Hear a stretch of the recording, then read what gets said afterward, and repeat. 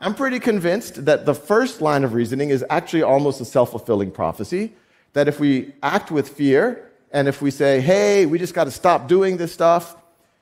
what's really going to happen is the rule followers might pause, might slow down, but the rule breakers, as Alexander mentioned, the totalitarian governments, the criminal organizations, they're only going to accelerate, and that leads to what I am pretty convinced is the dystopian state, which is the good actors have worse AIs than the bad actors. I don't think that means that, oh yeah, then we should just relax and just hope for the best. That might not happen either.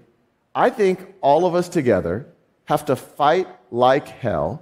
to make sure that we put the guardrails, we put in, when the problems arise, reasonable regulations, but we fight like hell for the positive use cases. Because very close to my heart, and obviously there's many potential positive use cases, but perhaps the most powerful use case, and perhaps the most poetic use case, is if AI, artificial intelligence, can be used to enhance HI, human intelligence, human potential, and human purpose.